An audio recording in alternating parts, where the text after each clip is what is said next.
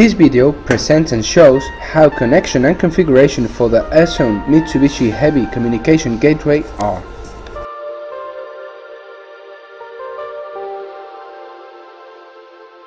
The gateway has the following elements: connector for the Airzone main controller, LED for indicating the communication with the Airzone main controller, configuration microswitch, connector for the Mitsubishi Heavy AC unit, LED for indicating the communication with the AC unit and its remote controller, and status LED.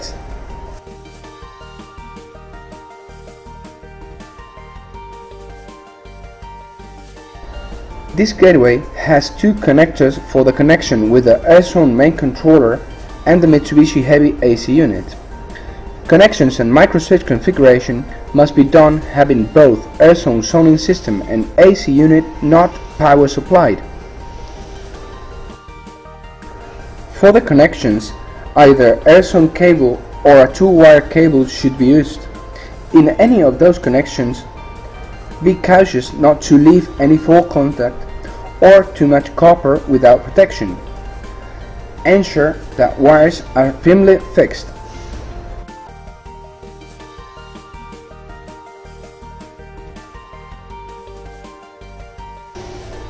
The connector on the gateway for connecting the Airzone main controller is an aerial 2-pins connector. It is very important to respect the polarity of the connections. Bear in mind that this connection on the gateway side is accomplished with a 2-pins connector, while on the Airzone main controller side it is accomplished with a 4-pins connector. Hence, 2 pins will be unconnected. The connector on the Airzone main controller is placed in the same position for any product from January 2012 and on. For the connection between the AC unit and the gateway, there is another 2-pin connector, also with polarity.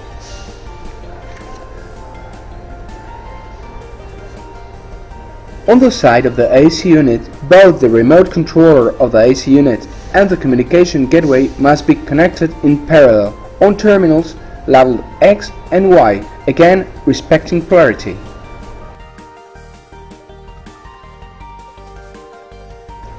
Once every connection is accomplished, microswitch must be configured according to the type of installation, if there is a bypass or not, and the number of indoor unit fan speeds available.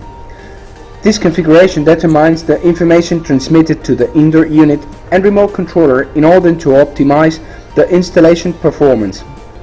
Once connections and microswitch configuration is accomplished, power simultaneously zoning system and AC unit. The correct working of the gateway can be checked through the indication LEDs. Communication with main controller LEDs that should be blinking on any communication.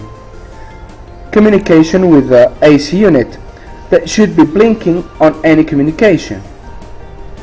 Power supply LED that should be fixed at any time the gateway is power supplied, and activity LED that should be blinking any time the gateway is power supplied. In the case of having the communication gateway connected to an Airzone Flexa 2.0 or Easy Zone system, you can also configure the indoor unit fan speed selection map thanks to QAdapt function, so that the integration is best fitted to the real installation.